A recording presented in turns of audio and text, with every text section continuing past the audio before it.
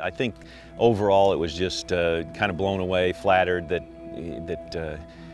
we could have a tournament with our name on it. It's quite a cool thing to look around and see our name and the pictures, and hopefully the kids will enjoy.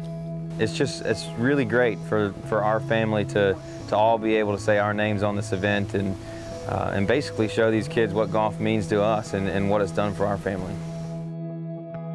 I feel like golf's an easy game to give back to. You always, as a young person, there's somebody starting you in the game, somebody that's kind of putting their arm around your shoulder and leading you forward. So it's a lot of fun to see the young kids today and to hopefully influence their success in the future.